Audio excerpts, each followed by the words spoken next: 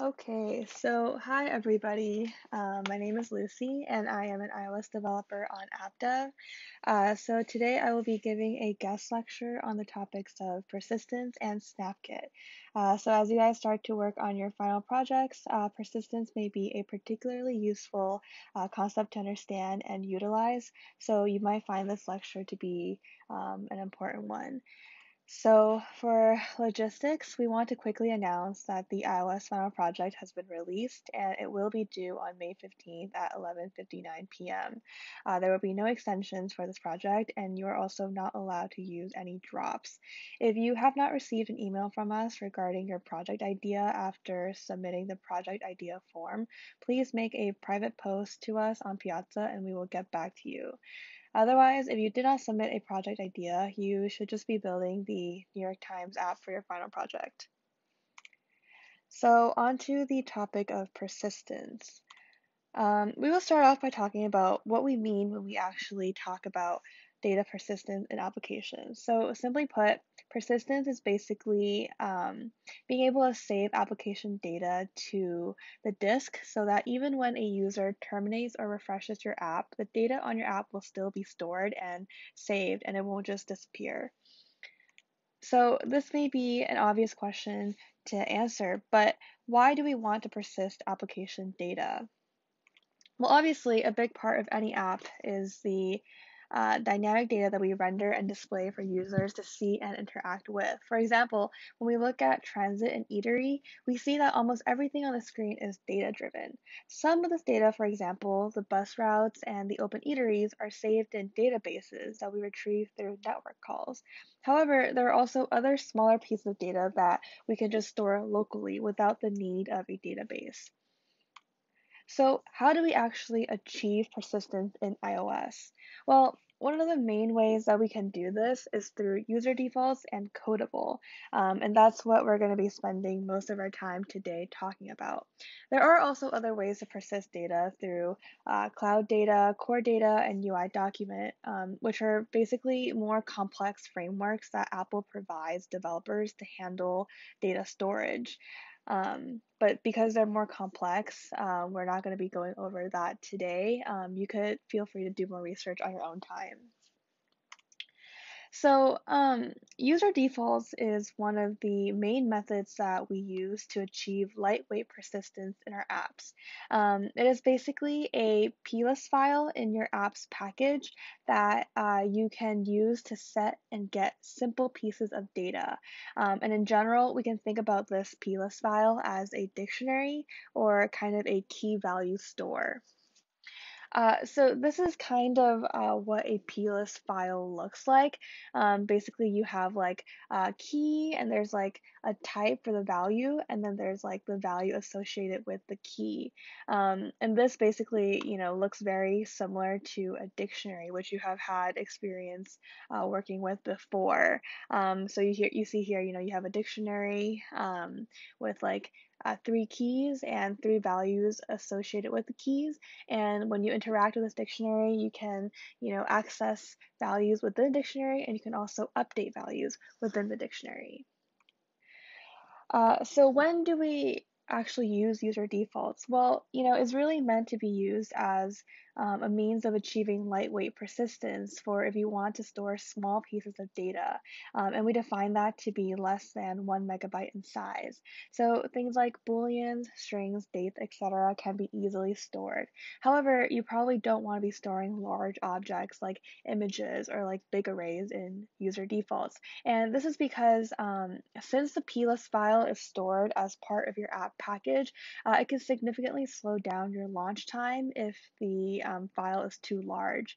So some examples of information that you might want to store in user defaults include things like, application settings or application flags, or maybe like small pieces of user information and preferences, or, like indicators for how your app should behave at startup. And in general, you can store a wide variety of data types in user defaults, including basic data types like booleans, floats, doubles, integers, and strings. But you can also store more complex data types like URLs, arrays, and dictionaries. So some examples of how AppDev uses user defaults in our apps include in our apps like Transit and Eatery. So things like favorite destinations and recent searches in Transit, or selected filters and viewing modes in Eatery. And the idea is that, even when these apps are terminated, when you like a user might do a double click and then swipe up on the app, even when they do that, when the user then reopens the app, we can still know things like which destinations a user has favorited, and if they're viewing campus eateries or college town eateries on the app. Um, so now that you know a little bit about user defaults, how do we actually use it in our apps? Well, in terms of user defaults, we will go over how we initially set up user defaults and default values, how we store and retrieve data, and how we can create custom classes to store more complex and custom data to our app. So to set up user defaults, you will instantiate the user defaults in the app.delegate.swift file, and then you can also register some default values for keys and values in your user defaults. So here we see that we wrote let user defaults is equal to user default.standard. That's how we initialized user defaults, and then we are registering three keys, like three key values within our user default. So we're saying like, oh, we're going to default Boolean key to false, default string to string key, and then also an empty integer array to the integer array key. So then to store data in user defaults, you want to use the set syntax where you basically give a value and you set that for the key of a given name. So here are some examples with more simple types like strings and ints, and then more complex types like dates. So it's pretty simple. You just have to use the syntax. So for example, you say like user defaults dot set Lucy for the key of name. Yeah. So after we have data stored in user defaults, we can then access that data by using a get syntax that is specified by the value type that we expect to get back. So for example, if we want to get the user's name back, we know that it is a string. So the function that we use is user defaults.string for key. Similarly, for age, we use the function user defaults.integer for key because we know that age will be an integer. And here we use if let when retrieving values from user defaults because there is a chance that there is in fact no value for our specified key in user defaults. So if we don't unwrap our value, then we might get thrown an optional error in the case that the thing that we get back for, user defaults dot string for key name is actually like an optional, is actually a nil. Um, but there's also a generic get method in user defaults called user defaults.value for key.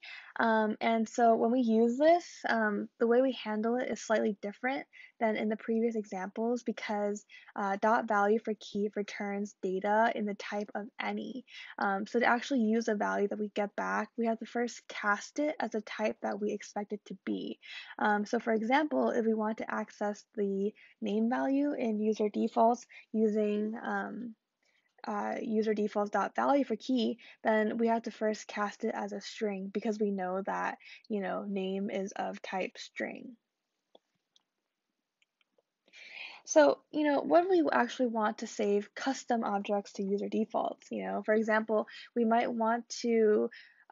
have in our code a custom object called song that we created, and we might want to save that song into user defaults. How do we actually do that?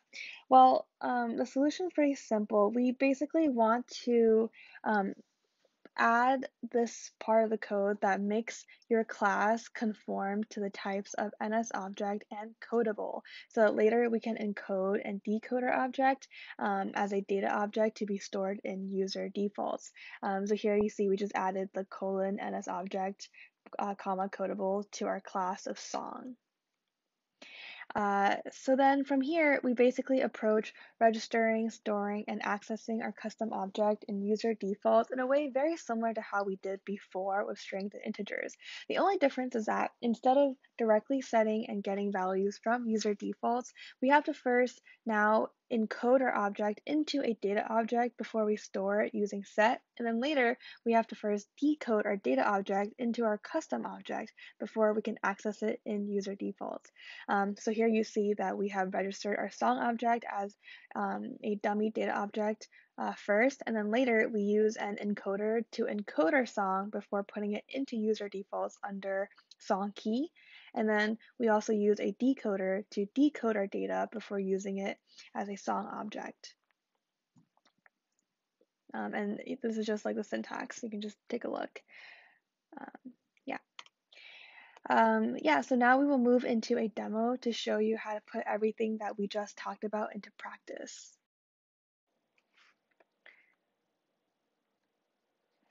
Okay, so for our demo today, we will be building a pretty simple app that basically keeps track of basic user profile information and then also app preferences within our app. So earlier I did mention that user defaults is especially great for storing small pieces of data such as user info and application settings and flags. So in this demo app today, we're going to be going over what that looks like by building a settings page where the information can be saved into user defaults. So first we will just run this app and take a look at what it looks like. And you can see it's pretty simple. So on the first screen, we basically have a home page that might look something similar to what you would see in a lot of other apps that keep user profiles. And here it just displays two things. It displays the user information and it also displays song information. For now, we have no information saved for our user or our song. So these are just like dummy data. And over here, we have this label that indicates when our app data has been last updated. And this is also a dummy value for now that is set to be the current time. And when you click on this edit button, it takes you into a separate settings page where our user can then update our app data and also change some settings within the app.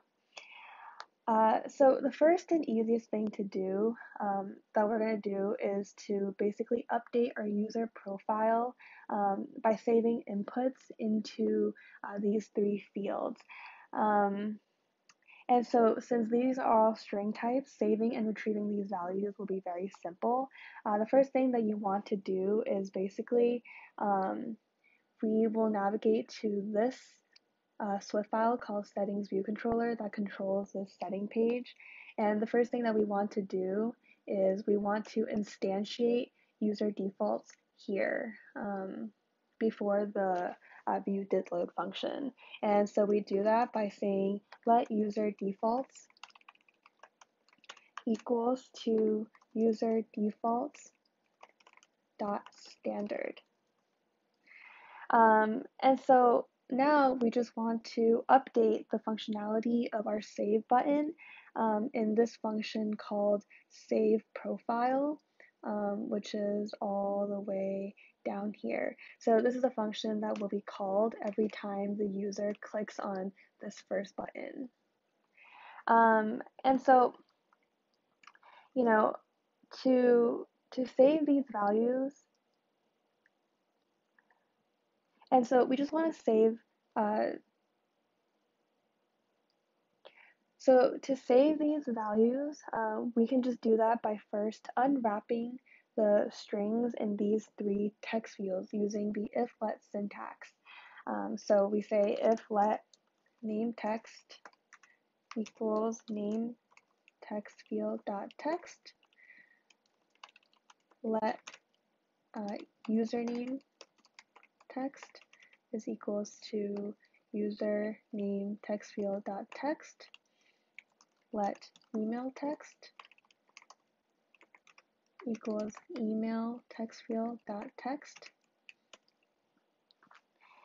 So if our users if our user has in fact inputted values for every one of these three fields, then we can just save these values into user defaults under the key names that we define. And we do this by using the userDefaults.set syntax. And it's pretty simple, so we just say userDefaults.set name text, and we save that for key name key. And then we basically do the same thing for our other two text values. So we say set the username text to be username key, and we set the email text for the key email key. So now basically what happens is every time this function is called, so now every time this function is called, these three text field values would be saved into our user defaults under these key names that we defined. And the last thing that we want to do is we want to keep track of when was the last time data within our app was saved and updated. So we can do that by updating the last updated key within user defaults. So we can just say defaults.set date for key last updated key. So here, when we say date, it basically creates a new date object, which will give us the current day and time, and we will save that under this key last updated key. The idea is that now, after a user clicks save, we will have all this information saved in user defaults, and then we can use those values to populate the previous screen in this home page. But the problem is, before our user actually inputs these field values and then click on save, we actually don't have, any values in our user defaults for the keys of name key, username key, email key, and last updated key. And, it's not really that big of a deal, but we do want to be more safe by first registering default values for these keys in our appdelegate.swift file. So to do that, we want to go into appdelegate.swift, and under this did finish launching with options function, we want to first instantiate the user defaults. So we do that like how we did earlier, and we say let user defaults equals to user defaults dot standard. And then we want to register some default values for the keys that we defined earlier. And we can do that using the register function. So we can say user defaults dot register defaults. So we can say name. Let's set that to a dummy value of, say, John Smith. Let's say username, we can set that to be John Smith, and also email to johnsmith@gmail.com. And let's just say our last updated, the default will be set to today's date, like this current date. So this just makes it so that, even before a user actually saves any new values to our app, we at least know there are some default values associated with our keys inside user defaults. So now let's just rerun our app.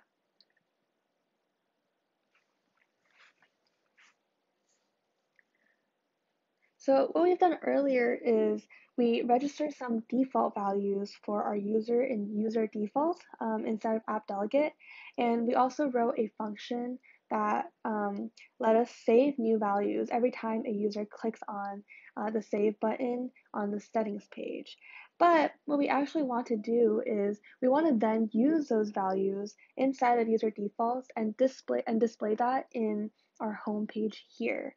So we can do that by going into our view controller and going into this function called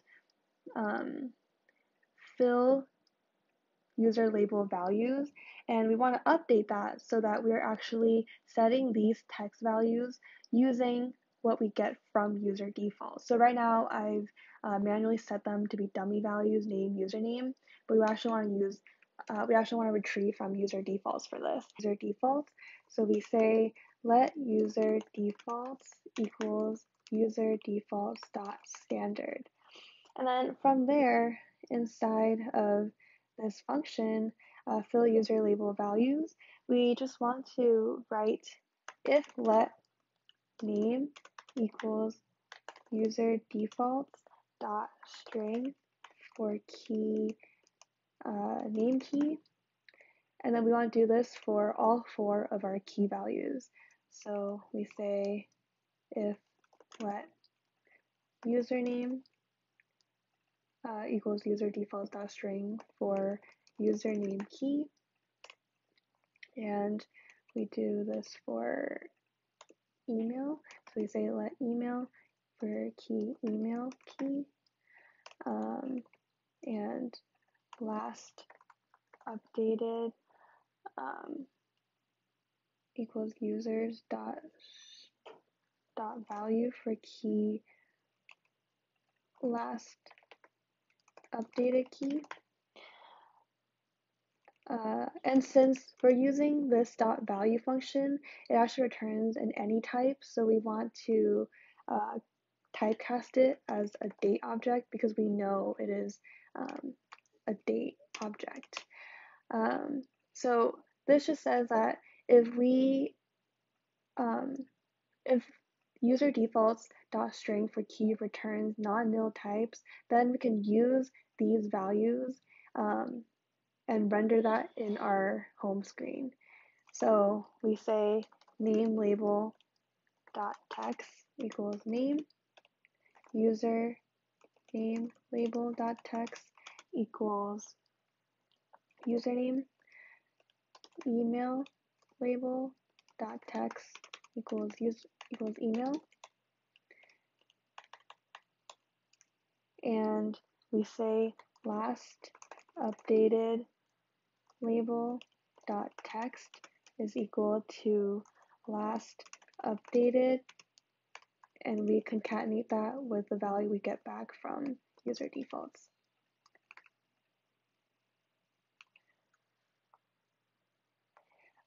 And so basically we want to do the same thing, but we want to do that for the settings page here because right now these have no values, but ideally we want to populate these as well with values from our user defaults.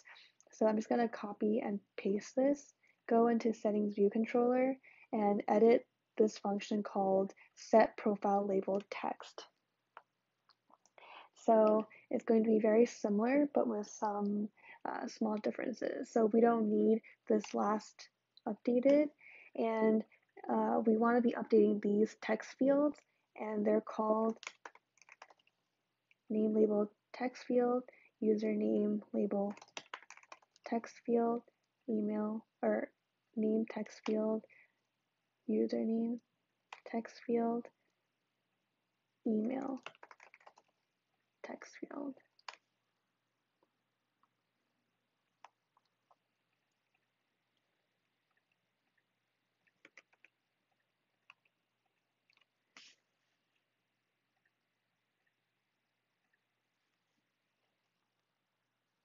Username text field.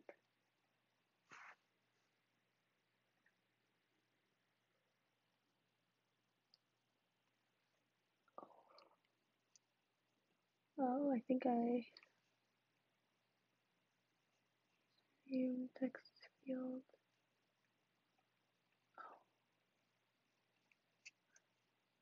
I think I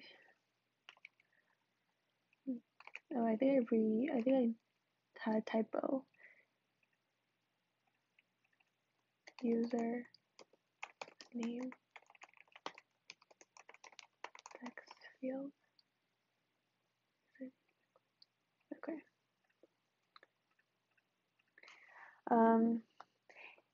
So now instead of manually setting our label text to dummy values, we're actually retrieving them from user defaults. So now we can just rerun our app and see what it looks like.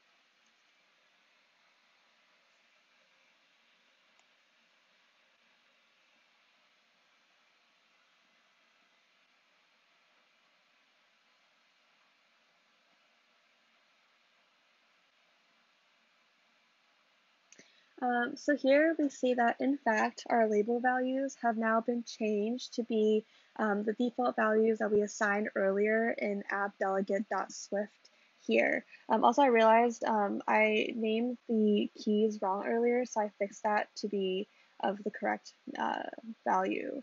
Yeah, so now we see too that if we navigate to our settings page and say we like update these values, so say I make it Lucy Shu, Lucy Shu, lucyshu@gmail.com, and we click save.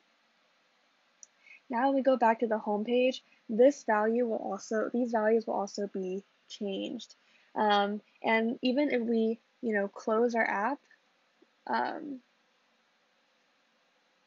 even if we close our app like this, and then we reopen it,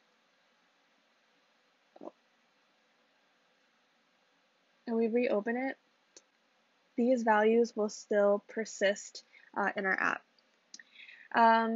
So yeah, so one thing that I want to mention is that up until now, we have been using string types every time we indicate the keys that we're accessing in user default. Now, that's not always the best thing to do because it is very susceptible to typos and errors. So for example, we see that like we use these keys multiple times throughout our code, right?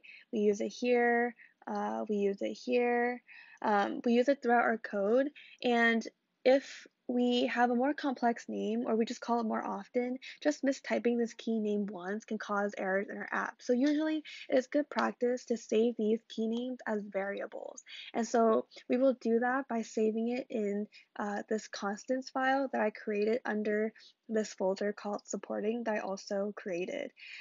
So what we're going to do is basically create a struct called constants and struct user defaults, and then we will basically save all those strings as variables inside of the struct. So we can say static let name equals name key, static let username equals user name key, static let email equals email key, static let last updated equals last updated key. So this way we can just go back and basically everywhere that these keys were used, we will replace it with constants.userdefaults.name or these variable names. So we can say constants.userdefaults.name, and we can say dot username, and we can also say dot email, and we can say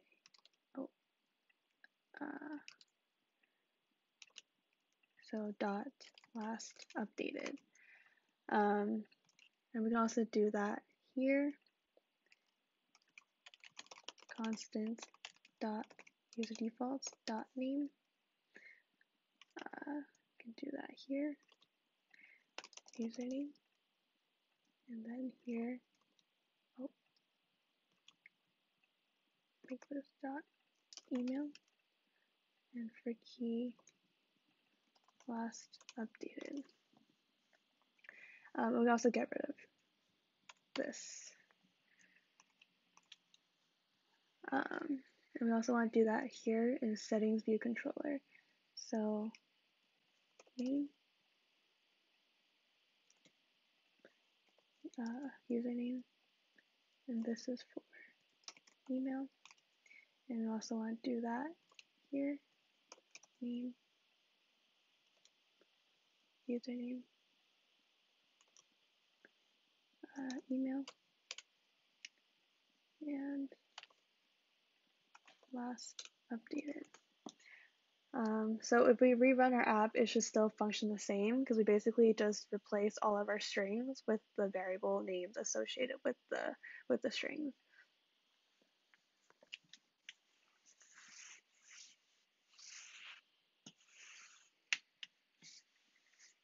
So in fact, we see that it all still acts the same.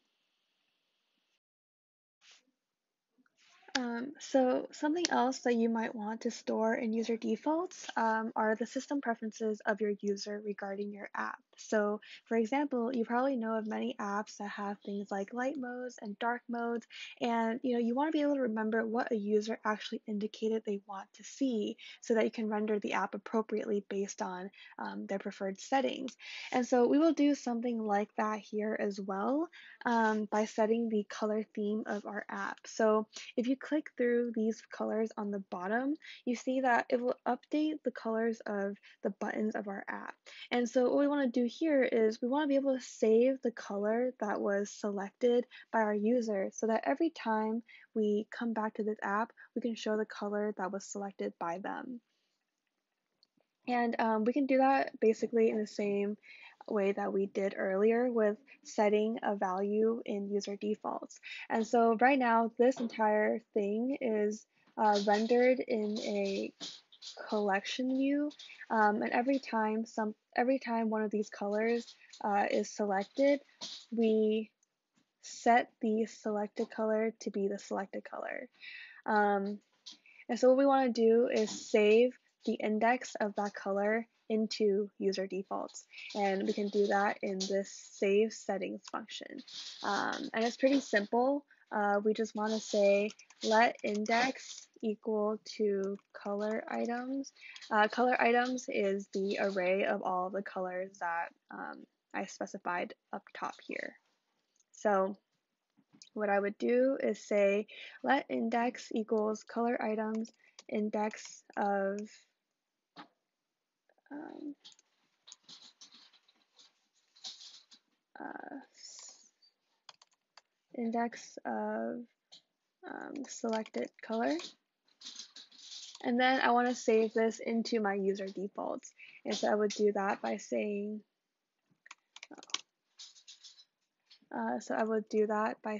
user defaults dot set index for key. And so I'm going to make a new variable in our constants.userDefaults for this key name. For now, I'll call it constants.userDefaults.color. I think first index. So I will go into my constants and say static let color equals color key. Okay, so here we see that we've saved the index into user defaults under the color key. So now what we want to do is do the same thing that we did earlier, where we go into app.delegate.swift and we can indicate a default value for the color as well. So we say constants user defaults dot color, and we can just say that to be that's 0 for now.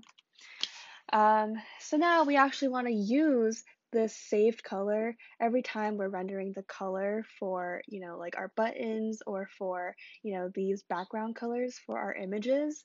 So for this screen, the way we want to do that is we want to go into settings view controller, and we want to go into this function called set color, and basically we want to retrieve the color that was saved in user defaults and then use that to actually set the colors of these buttons.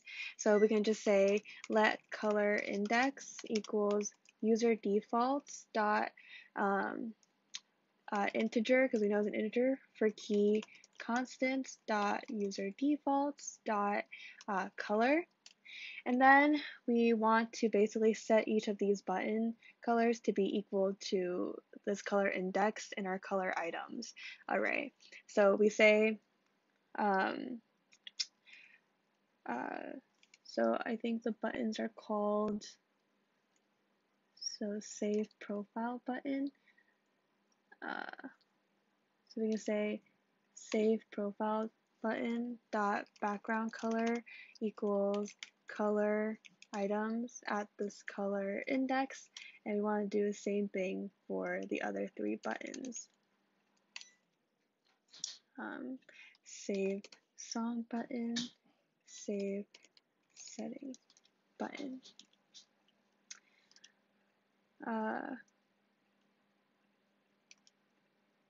So now we rerun this app.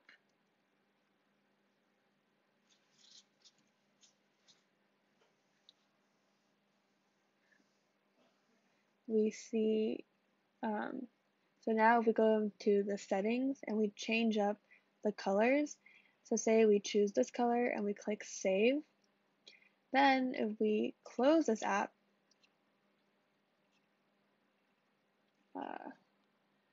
now we close this app and we go back to it, you see that this color is still saved.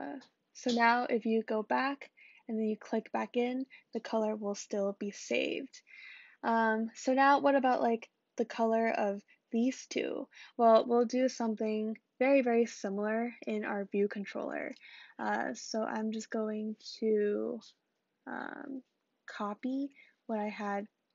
I'm going to copy what I had here and go into view controller, and inside of this function, fill app color.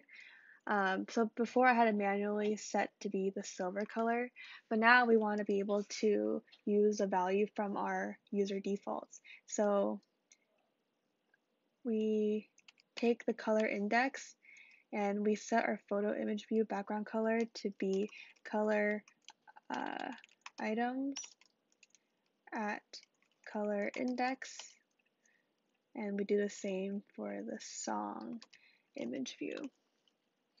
So now if we rerun this app, we will see that the background color has in fact changed. So if you go back to your settings, you can change. So say you select this color and you save it, then when you go back, it will be this color. So these colors will be saved. Okay, so now the very last thing that we're going to do for this demo is we're going to save a song object into user defaults. And this is where we would do what we talked about earlier with creating custom classes, because we have a custom song object that we want to save into user defaults. Right now in our code, we have a model for our song. And so this is the model, it's a class song with name and artist. So the first thing that we want to do is, in order to be able to save the song into user defaults, we have to first make it conform to NS object and codable.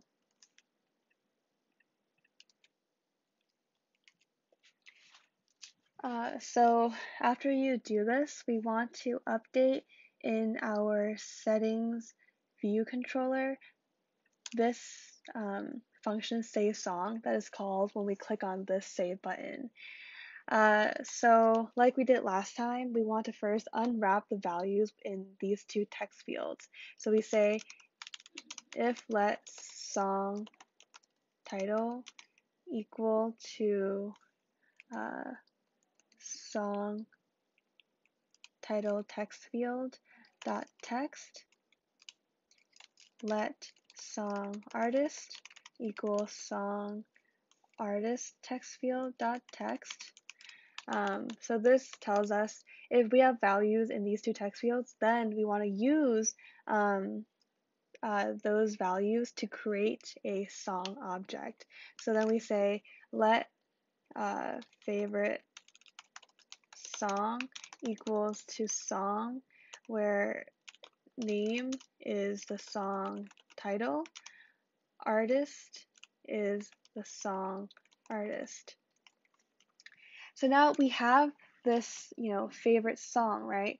We want to save this favorite song into our user defaults, and we can do that by saying, and this is what we went over earlier as well in our slides.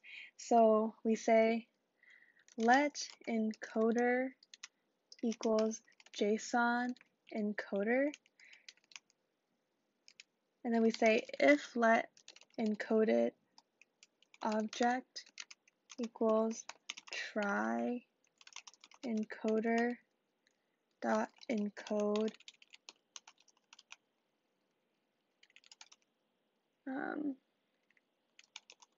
song encode favorite song. So if we can encode this song object, then we can set this into our user defaults, like using UserDefaults.set encoded object for key. And let's just say it will be constants.userDefaults.favorite song. So this is how we actually save our song object into user defaults. First we have to encode it, and then we set it in user defaults. And so this is giving an error because we haven't actually defined this variable yet. So we'll just go into our constants and say static let favorite song equals favorite song key. So this error should go away. I think favorite, yeah. So now that we have this, we should do what we did earlier as well, where we go into app delegate and we initialize a default value for our key. So we say constants user defaults dot favorite song, and we can first initialize it to be an empty data object.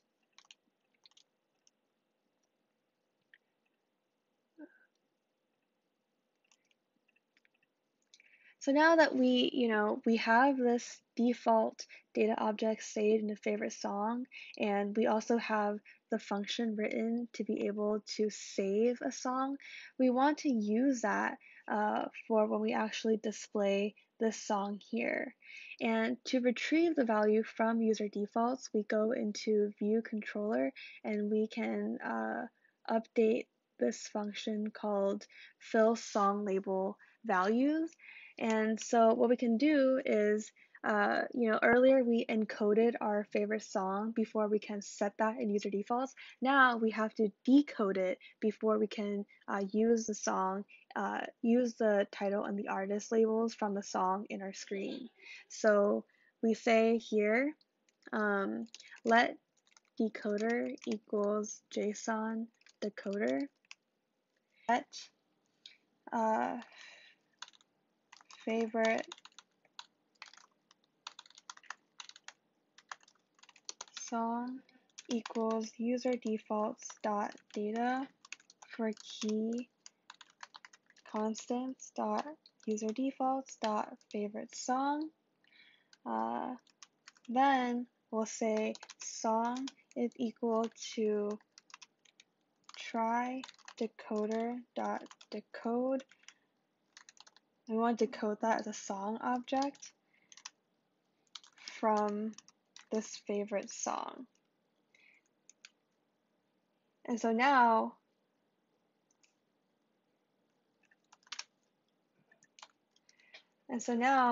we can set the title and the artist labels using the title and the label from the song object.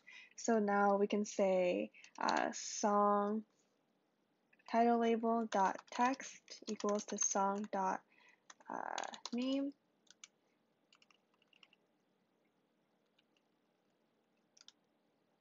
Song artist label dot text equals song dot artist.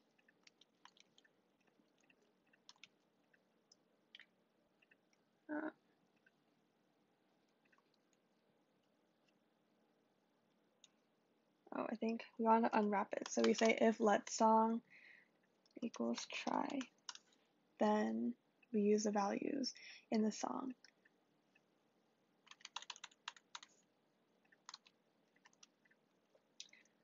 Okay. And we can copy and paste this because we want to do the same thing for, so we can just copy and paste this because we want to do the same thing for populating these two field values. And so we can do that in settings view controller in set song labeled text. Yeah, so here I think this is song title text field, song artist text field. So now let's run it.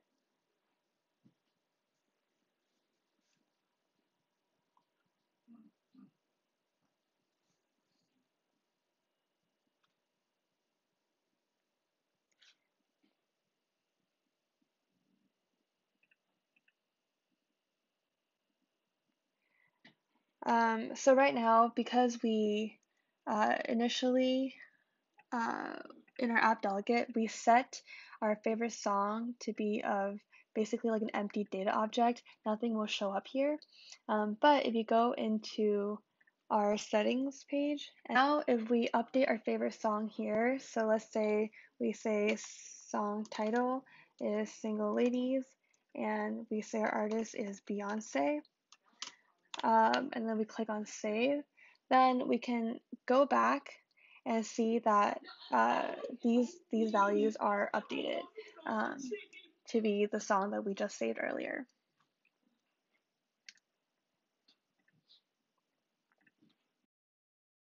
So before I end this lecture, I just want to quickly mention a really neat CocoaPod that you can use called SnapKit, which you can use to implement auto layout in your app. So up until now, you have been using NS layout constraint to set, like the top, bottom, leading, and trailing anchors for each of your views.